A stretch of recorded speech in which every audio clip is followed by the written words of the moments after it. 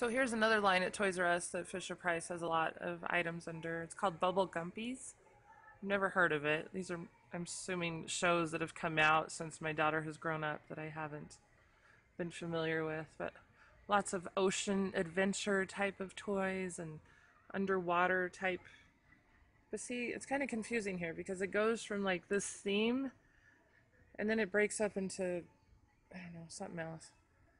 Some cat thing. So it's kind of confusing what's going on here. There's not like one continuous theme going on.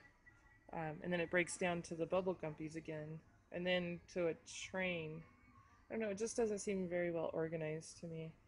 Lots of cute stuff though, but just, I don't know, it's just not very appealing.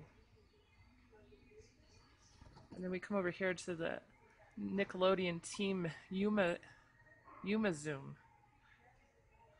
These are just, again, I'm not really familiar with this show, but lots of different toys to choose from and different